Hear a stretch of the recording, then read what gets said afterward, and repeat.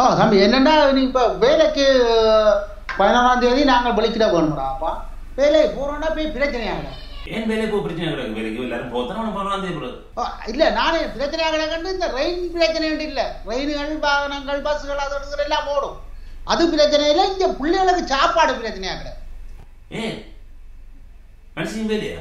சரி மனுஷன் வேலை இல்லை. மனுஷி விட்டா நிற்கிறான். ஆனால் இப்போ மனுஷி சமையல் முழுக்க மறந்து போச்சுறான்.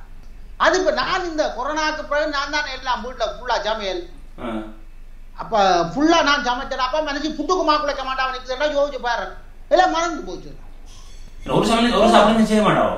நேற்று ரத்திக்கரை காய்ச்ச விட்டேன்னு அவள் புளியா ஊற்றி விட்டுடா. என்ன மீன் குழம்பு ஊற்றுறா புளியா கரைச்சி அதுக்குள்ள ஊற்றி ரத்தி குழம்பு அவ்வளோ புளியா போச்சு. என்ன அது பிள்ளைகள் பேசுதோட என்ன அம்மா சமைக்க வேண்டாம் அப்பா நீங்கள் சமையங்க கொண்டு வந்து அப்போ பிள்ளைகளுக்கு சாப்பாடு கொடுக்குறேன்னா நான் தானே நிற்க வேணும். அப்போ மனுஷியா எந்த வேலைக்கு மனுஷியா அனுப்போமோண்டு யோசிக்கிறேன். இப்போ அது நல்ல விஷயம் தான். பேச நீங்கள் உங்களோட வேலைக்கு அவ அனுப்பி போட்டு நீங்கள் வீட்டு இருந்தா அந்த வேலையை பாருங்க. நீங்கள் எல்லா வேலையும் பார்த்தது விட்டு அவ வந்து பாப்பா. ஆனால் அவருக்கு எல்லாம் நான் பார்க்க எல்லாத்தையும் விட இல்லை. நான் கொரோனாக்க முழு வேலையை நான் பார்த்து விட்டேன். மனுஷி வந்து நாடகம் மட்டும் நல்லா பார்க்கும், படங்களும் நல்லா பார்க்கும். மற்ற சாப்பாடு சமையல் அதுகளில் கொஞ்சம் கட்டதான். இப்போ அதான் என்ன செய்யணும் தெரியாங்கிறாங்க. பிள்ளைகளுக்கு சாப்பாடுண்டா இப்போ இந்த நான் தான் நிற்க வேணும். அதனால் இப்போ நான் வேலையை போகாமல் நின்று கொண்டு இப்போ போய் அனுப்பிட்டு கொண்டு தான் இப்போ என்ன போய்கொண்டிருக்கடா. அப்பா யோசனையாக தான் என்ன செய்யறேன்னு தெரியா கிடக்கு. சரி பார்த்து செய்யுங்க. உங்களை விட மட்டும் இல்லை, எல்லா வீட்டையும் இதுதான் நிலைமை. வீட்டு வேலையில் எல்லா வேலையும் வந்து மனுஷி மேலே மறந்து போச்சுங்கம்மா. புருஷன் மேலாம் ஞாபகம் வச்சுருக்கிறாங்க. அவங்களாம் நல்ல சமையல்கார வந்திருக்கிறாங்க கொள்றாங்க. இதுகள் எல்லாம் எல்லா இடம் நடக்குதான். மற்றது இது என்ன நீங்கள் செய்த வேலை ஒரு உதவாத வேலை என்ன? நீங்கள் என்ன பிரச்சனை? கல்யாணம் முடிச்சது நீங்களா வீட்டுக்குள்ள சொல்லல? அதங்கட மச்சானுக்கோ அது கோதாரின்னா தெரியாதான். அது கொரோனாக்கு முதல்ல அந்த பட்டை இழுத்து விட்டுட்டா வீச்சேன். அப்ப இங்க வந்த உடனே நான் என்ன செய்தேன்னு கேட்டால் மச்சான் அங்க அவன் தம்பியாராக்களோட இருக்கிறான். நான் பட்டி அங்கிட்ட விட்ட வச்சிருந்தான். நான் அப்ப சொல்லி போட்டேன் கல்யாணம் செய்யாமல் நான் பட்டி அங்க அனுப்ப மாட்டேன்னு சொல்லி போட்டேன். சொன்னா அவன் இந்த கொரோனாவுக்கு அப்பாவும் பிரச்சனை கிளப்பி விட்டான். எனக்கு பொட்டிய வேண்டாம் அங்க வெஞ்ச எனக்கு கல்யாணம் செய்தாண்டா இப்ப செய்தாருங்கோ 5ல விளையாது 50ல விளையாதுன்னு சொல்லி அவன் ஒரே கதையையும் பிரச்சனையுமா போச்சு. சொல்லி அவனுக்கு நாங்கள் உலக விளங்கப்படுத்தினாங்கடா. அப்பா இந்த கொரோனாக்கு இப்ப கல்யாணம் செய்யக்கூடாதாம், ஆளுவாள் சேரக்கூடாதாம்டா. அப்போ ஒரு அடிக்கு நிக்க வேணுமா? அப்ப மனசு நீ ஒரு அடியில நின்றா ஆளு கட்டு வேண்டாம் கேட்டுனாங்க. அவன் சொல்லி கேட்க மாட்டான்ட்டான். அவன் ஒற்ற காலில் நின்றான். அப்ப இனி என்ன செய்யறான்ட்டு போட்டு தாண்டாப்பா அந்த கல்யாணத்தை செய்தது.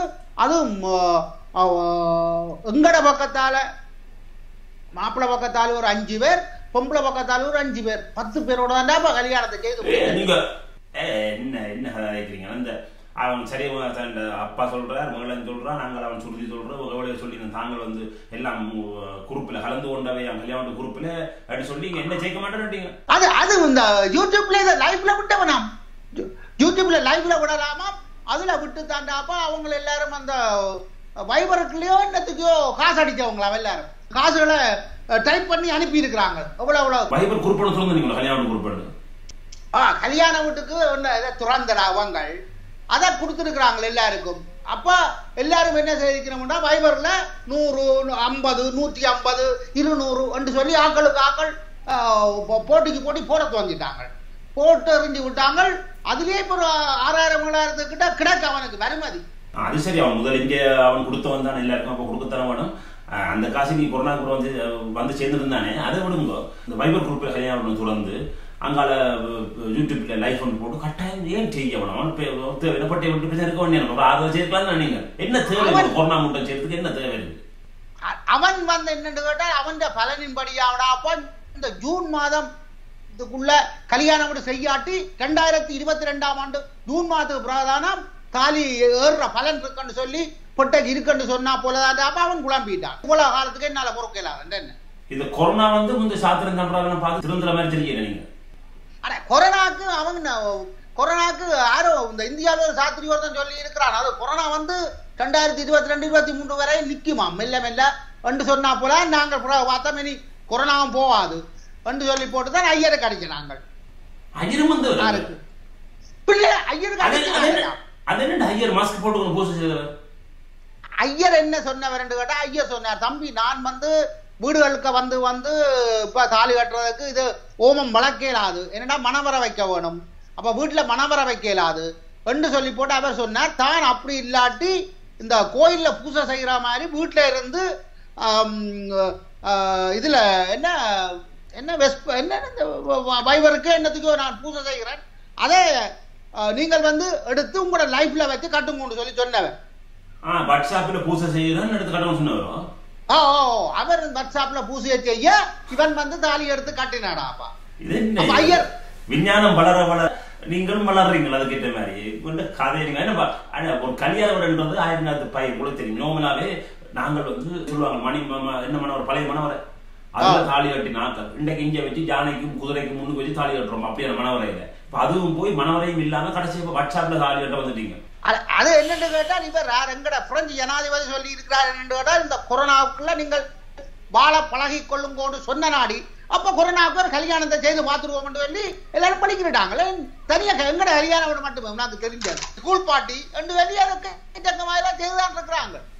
அந்த குடும்பத்துக்குள்ள யாராவது ஒரு ஆளுக்கு வந்து உங்களுக்கு நீங்க போன 5 பேருக்கு உங்களுக்கு ஒரு ஆளுக்கோ இல்ல அந்த அவையின் பக்கத்துல ஒரு ஆளுக்கோ யாருக்கு கொரோனா 2 பேருக்கு இருந்திருந்தா உங்களை 10 பேர் நிலைமை யோசிச்சு பாருங்க. ஒன்றுமே செய்யலாடா. இப்ப வந்து எல்லாம் வந்து இன்டர்நெட்டுக்குள்ளதான் முழு விஷயமும் வந்துட்டுது. அவனுக்கு கொடுத்துருங்க போட்டோ வீடியோக்கு.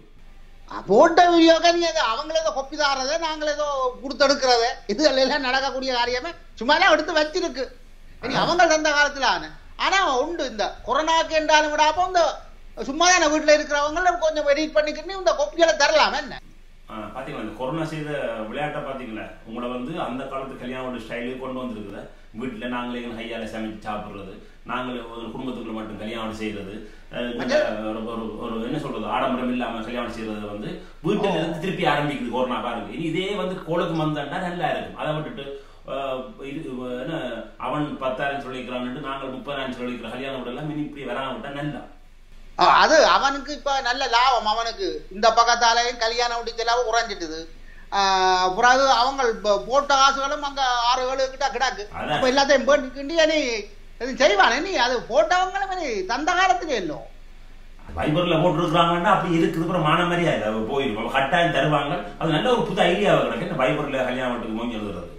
இப்ப எங்கட கல்யாண வீட்டையும் வந்து மச்சான கல்யாண வீட்டையும் யூடியூப்ல அந்த அப்பெல்லாம் காட்டுனாங்க. இப்ப யூடியூப் டிவிகள் அது இதுதான் எல்லாரும் புறந்து போட்டுக்கொண்டே இருக்கிறாங்க. எங்கட சேனலுக்கு வாங்க, உங்களோட டிவியை பாருங்க, உங்களோட டிவியை பாருங்க கேட்டுக்கொண்டு இருக்கிறாங்கடா. அப்ப நானும் சும்மா இருக்கிறேன். என்னுடைய எக்கச்சக்கமான வீடியோ கேசட்டுகள் எல்லாம் கிடைக்க மனசியும் நானும் பாடி எடுப்பேன். மற்றவங்க பிள்ளைகள பர்த்டே அதுகள் எல்லாம் எடுத்து எந்த டெலிபோனுக்கா மனசின் டெலிபோனுக்கா பிள்ளைகள டெலிபோனுக்கா எல்லாம் வீடியோக்களுக்கு எக்கச்சக்கமா கிடக்கு. உங்க வெளியில வக்கன்ஸுக்கு போனாலும் எடுத்ததெல்லாம் கிடாக்கு. அப்ப ஒரு யூடியூப் அக்கௌண்ட்டை திறந்து தந்தீங்கன்றால் இந்த வீடியோக்களை பார்த்து போட்டு விடுவோம்.